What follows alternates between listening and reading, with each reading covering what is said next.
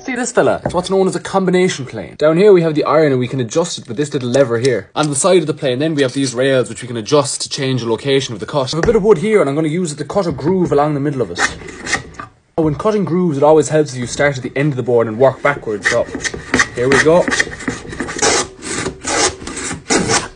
Alright lads, so I'd say we're done there now and we have a nice groove running down the length of the board. Now I have a lovely wooden plough plane here which essentially does the same thing, but the beautiful thing about the number 50 and where it gets its name combination plane is because you can swap out its cutters. So we can see here we have a load of cutters. This one here is for cutting a bead, obviously there's wider cutters as well, but most importantly is this cutter here.